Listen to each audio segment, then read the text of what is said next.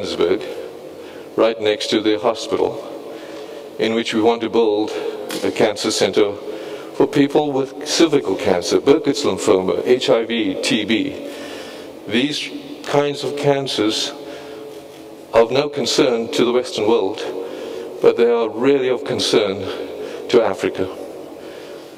So this is going to be happening. We've closed on this building, and this will be happening in Johannesburg.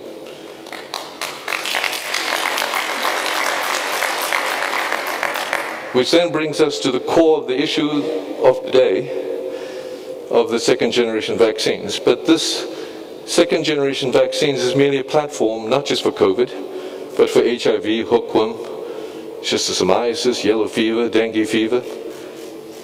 But let me talk about my concerns of where we are today and why we are where we are today.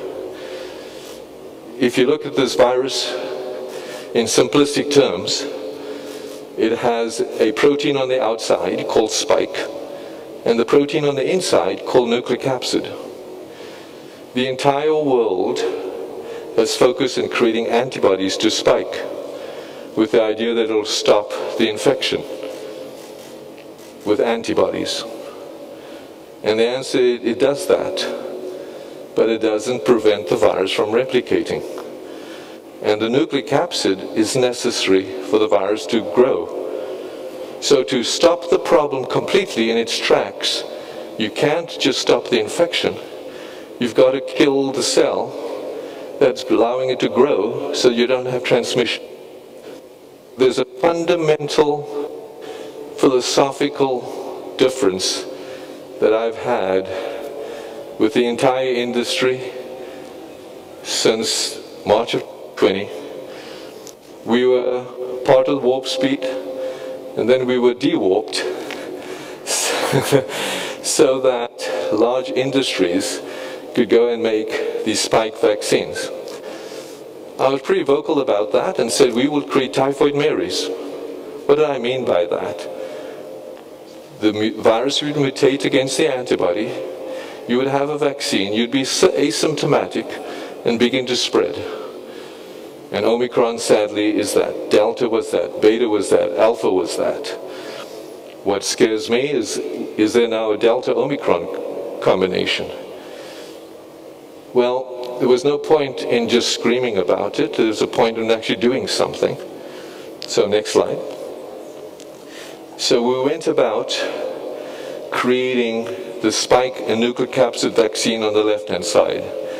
I'm not going to go through a science lesson here, but in the middle core is the spike and nucleocapsid vaccine on the left, and the spike-based vaccine, and you see this happens to be a Pfizer vaccine, and these are two sets of patients, and the dots are indicative of T-cell activation. Next slide. And if you can see the comparison, if you have a spike and a nucleocapsid-based vaccine,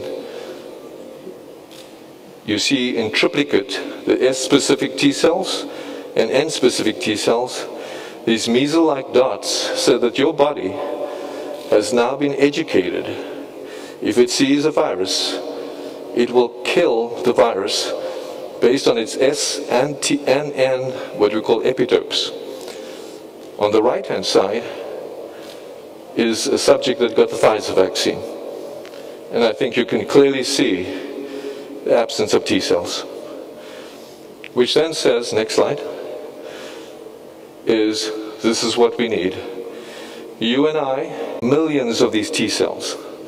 They're floating around. This is a video truly of T cells floating around and looking for an infected cell, this blue cell, and killing it. That infected cell is the factory for COVID. That is the only way to get rid of this pandemic. So what was exciting, just a few weeks ago, Imperial College of London had the clearest evidence, they say, that is T cells that is necessary to prevent infection. How did they find this? They said if you had a common cold, the nucleic acid inside for that is equal to that of SARS, and these patients did not get infected. So it is very clear the world is now catching on to this concept of T cells. Next slide.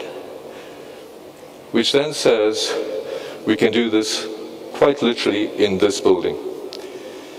We have now developed this SNN T cell vaccine as a second generation vaccine, and we want to manufacture this in Africa, for Africa, and export it to the world.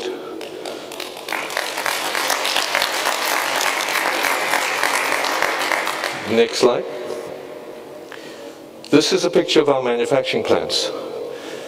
I think this will surprise many and maybe put fear in the hearts of some of the competitors that we are now self-reliant.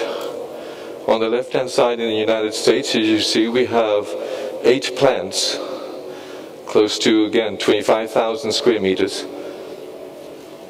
And then you see plant number 9 and plant number 10 in South Africa, which is this plant.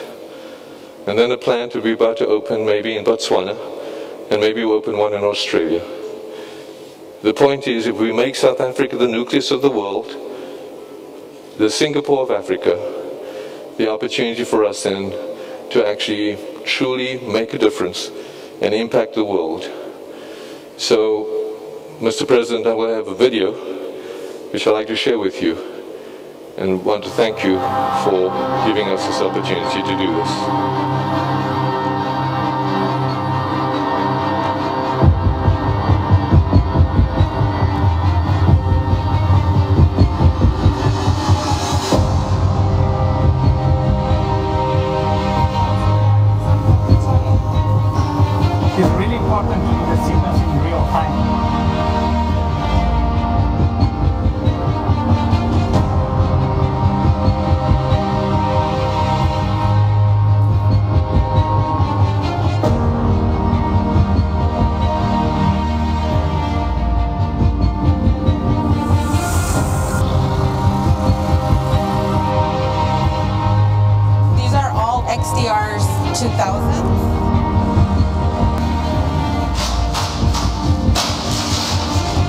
So it's 25 a minute, it's 1,500 an hour.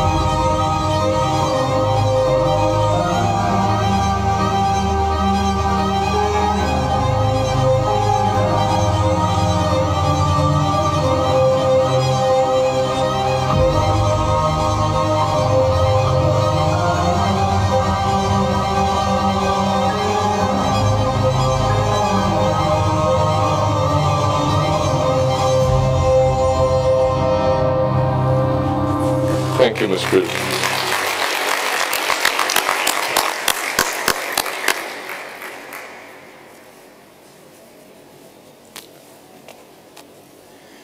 Thank you very much, Dr. Sun Xiong, for being such a special human being, for being such a special South African.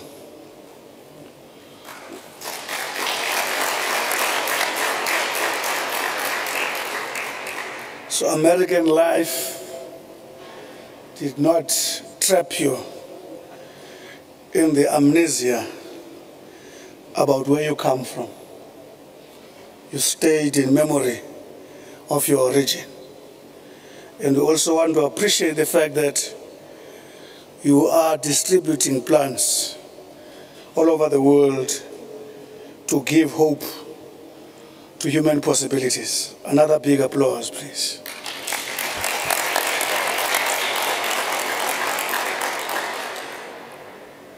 The following speakers, except the President, who I'm going to call, are directed to speak from where they are. Whether they choose to sit or stand, it is their discretion. Now I'm going to call upon the Chief Executive Officer at Infectious Disease Research